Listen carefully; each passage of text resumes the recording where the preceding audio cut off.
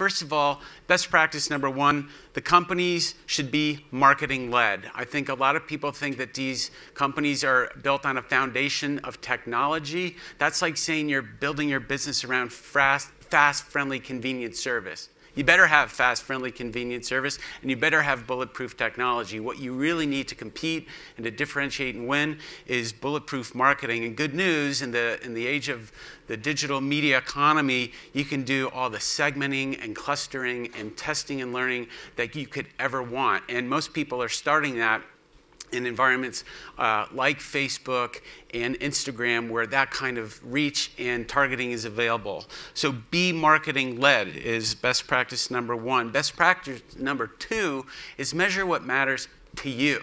A lot of times people come to us and say, what's the best way to light up our brand on Hulu? And that's the wrong question. The right question is, what's the best way for Hulu to help meet my key objective or my goal or my KPI? For example, this chart shows that, a frequently asked question is, what's the right frequency on Hulu? And the answer is, I'm not sure. What are you trying to do? If you want to drive people to your app or your front door, and then you take over from there, we need less frequency as measured in the green line, just a modest amount of frequency. If you want to put it on us to persuade and cajole and to drive people to be convicted to buy your product, we're going to need a little bit more frequency, as evidenced on the gray bar on the bottom. So again, it's really what's important to you. Challenge publishers like us to meet your key objectives.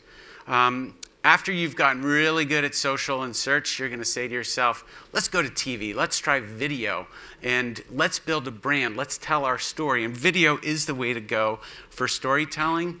At the risk of pointing out the obvious, TV and video is the best medium ever created for sight, sound, and motion storytelling.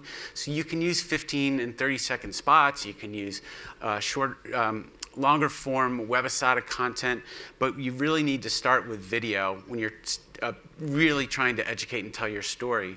And when you do that, good news here is the laws of marketing have not been repealed, despite the fact that you're a disruptor. There are many established best practices, and they might be obvious, but in your videos, you should have prominent brand cues. You should have a unified creative theme. It should appear as though your video comes from the same company that created your app and your web products and your Instagram feeds.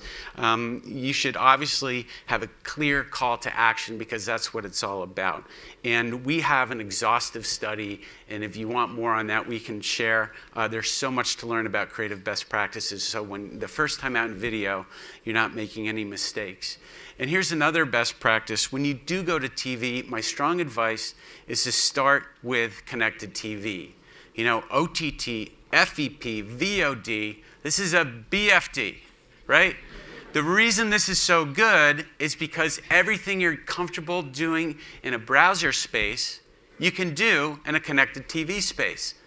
All of the targeting and segmenting and clustering that you're comfortable with can happen beautifully and elegantly in the over-the-top, the full episode player, and the video on-demand space. So that's really important. Another best practice, and I just heard Nick O'Brien, who's the CEO of Dentsu Aegis. He's got some of the biggest marketers in the world. His observation is that so much of the money is going against acquisition and branding, and he's seeing a lot of it start to creep down into loyalty and retention. And I think it's so easy to say, let's focus on the cost per subscriber, cost per sign-up, cost per download, cost per acquisition, but don't forget, once you get them in, loyalty is everything. When we talk about measurement that matters to you, one of the biggest measurement metrics that matters to Hulu as a direct brand is churn.